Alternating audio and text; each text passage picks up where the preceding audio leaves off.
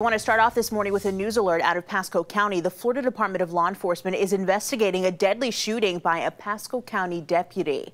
Now, it happened near the intersection of Highway 19 and State Road 52 in Port Richey. 10 Tampa Bay's Chris Rogers joins us from there now. And Chris, what led up to the deputy pulling his gun this morning?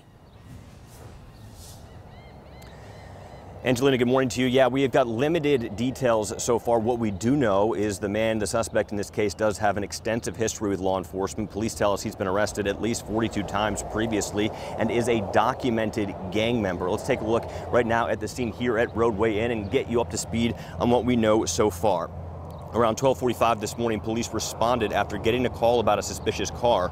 We're told almost immediately after the traffic stop, the man aggressively confronted the deputy, dislodging his body camera, and then started to run away.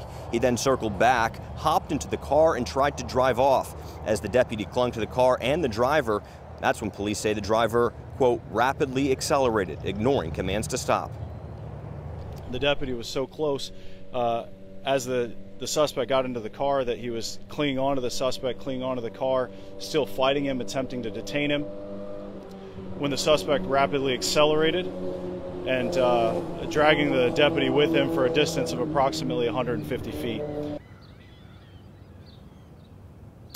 Now, the deputy in this case, whose name has not yet been released due to Marcy's law, was not significantly injured, and deputies say that is a fortunate situation. The officer fired 3 shots at the suspect. They then attempted life-saving measures, but eventually he did die from his injuries. We will continue to monitor the situation here on the ground in Pasco County. For now, reporting live, Chris Rogers, 10 Tampa Bay.